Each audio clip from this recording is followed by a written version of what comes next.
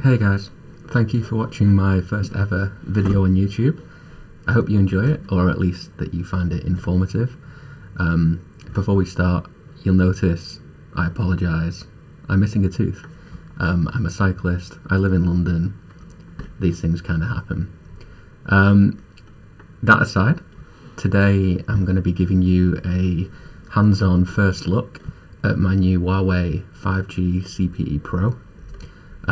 I'll be talking about my first impressions of the build quality, and most importantly, I'll be showing you guys some of the speed test results that I've been getting, but generally it's an impressive bit of kit. So firstly, why did I make this video? Well, like many of us, I'm someone who has been working from home for a couple of months now. In my local area, the broadband is really poor, so we used to have a fibre to the cabinet fibre optic connection, but we were getting 10, 15, 20 meg at most, which is okay for working from home, but mostly the big issue that we had was that the connection was going down 5, 10, 15 times a day, especially 9 AM when everyone's starting to log on. And to be honest, I just got fed up of apologising to people for dropping off calls at work all the time. So this led me to look for some alternatives, and I started looking at mobile broadband. And actually I found that I'm lucky enough to live in an area of London where we have 5G coverage. I know that won't apply to everybody right now, but hey, in the coming months and years, I'm sure as 5G rolls out, this may become more and more useful for folks. But even if you can't get 5G right now, I still hope you find this interesting. So yeah, I was covered by Vodafone's 5G network.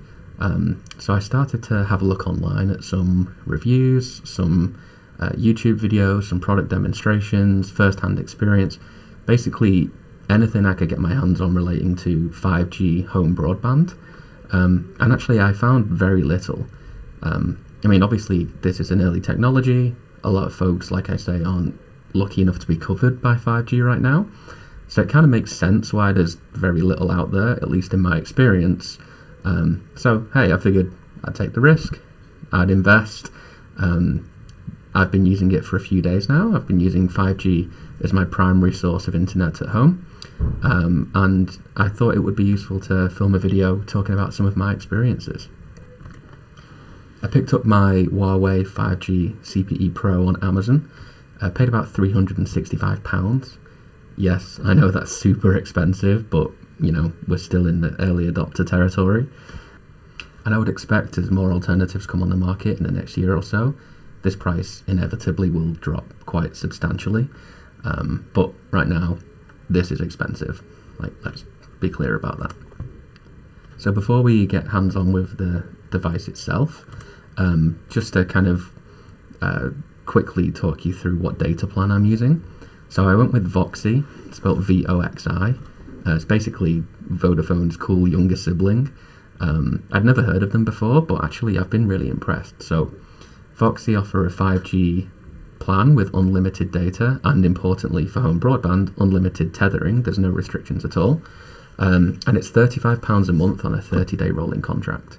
So the cost of the device aside, yes, that's super expensive. I actually think £35 for an unlimited 5G data plan isn't so bad. As a side note, I will include a link in the description to the plan that I have. Feel free to check it out if you're interested in 5G. Personally, I've been using it, like I say, for a few days, and I've been very impressed. I would highly recommend it if you're lucky enough to be covered at the moment. So let's have a look at the device itself.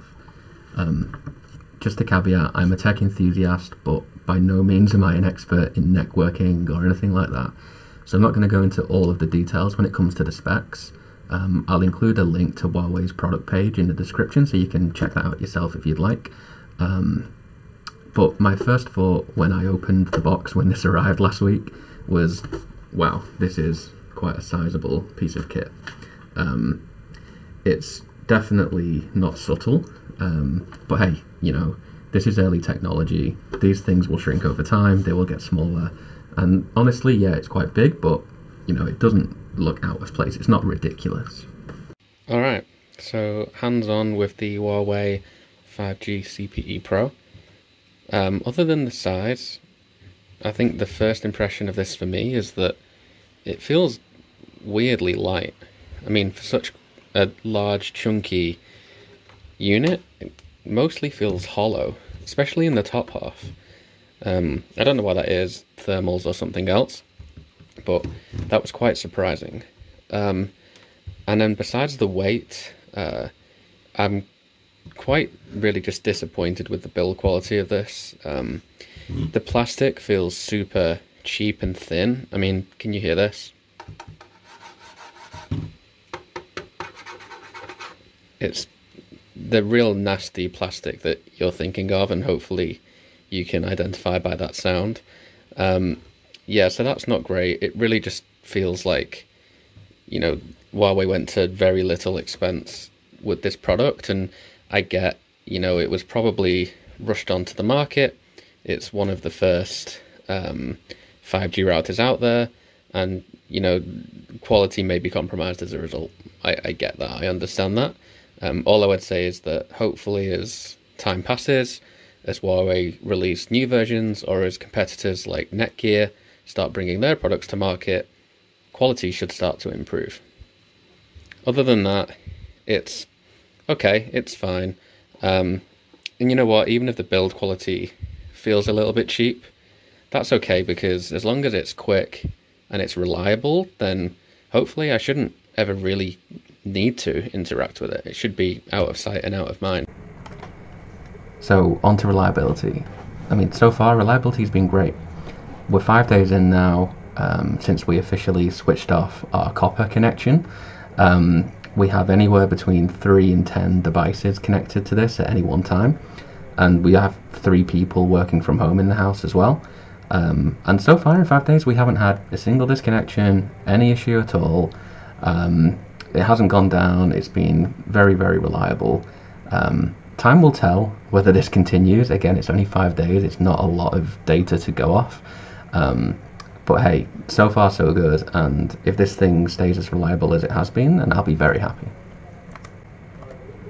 So let's discuss the best part, the speed. This is the fastest connection I've ever had, by quite a long way. Now, I know some of you will have FTTP gigabit connections.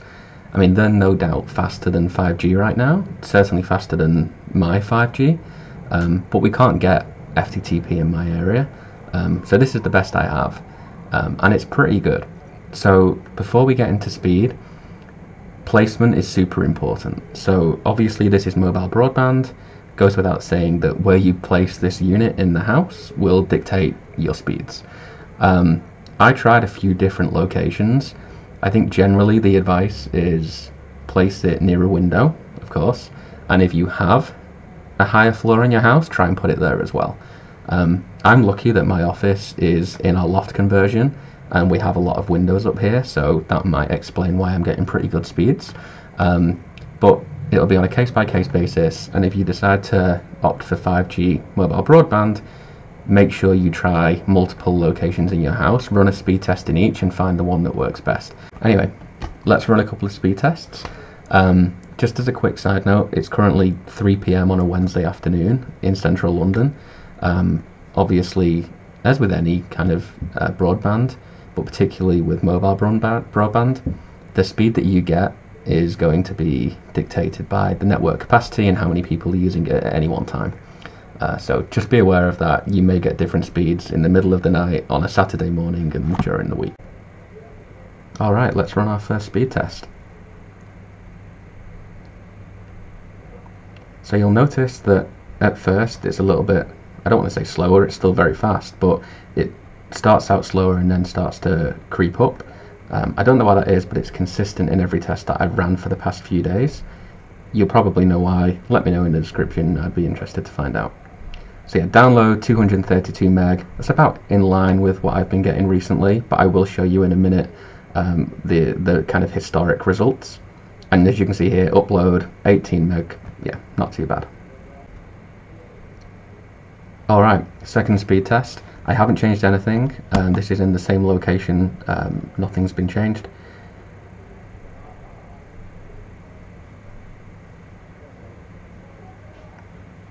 So you can see slightly faster this time, It goes without saying that there are fluctuations, sometimes quite significantly, in the speeds that you get, but it's nearly always over 200 meg.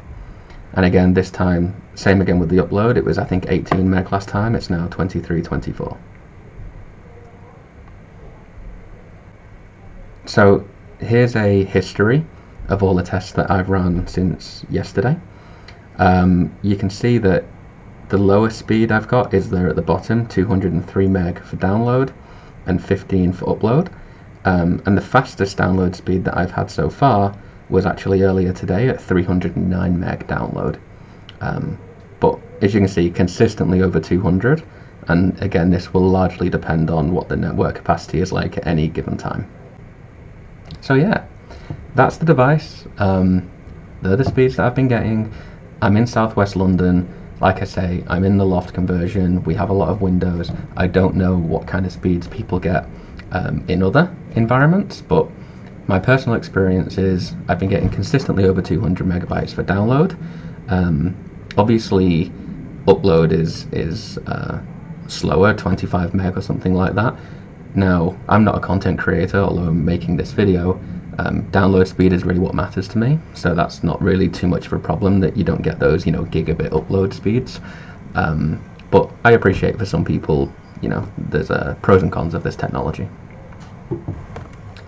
Yeah, so overall, very happy that I made the switch to 5G broadband. I certainly don't miss the around 15 meg copper connection that I had previously.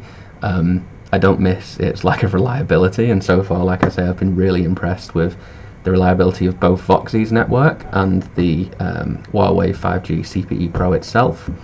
I've seen speeds, around 15 times higher than what I was getting previously. And again, personally, I'm very happy with that Voxy plan. Unlimited 5G data, unlimited tethering, no restrictions, £35 a month on a 30-day rolling contract. I think that's pretty competitive. As more and more network operators roll out 5G, I'm sure those prices will come down. But even at £35 a month, I think it's pretty good. So I appreciate this technology may not be available to everyone right now. If it is available to you, I hope you found this review useful. I hope it makes you more informed in terms of making your decision. And if it isn't available to you now, hopefully it will be soon. And either way, I hope you found this video interesting. This is pretty cool technology, right? Everyone's been talking about 5G, it's no secret. But I thought it would be useful to share a real-life hands-on review after using this for a few days, because like I say, I couldn't find many of them on YouTube. So yeah, I hope you enjoyed this. Let me know in the comments, and I'll check in a few weeks' time if you'd like me to do that, and let you know how it's been performing over a longer period of time, and whether it's still as fast or as reliable as it has been. Cheers.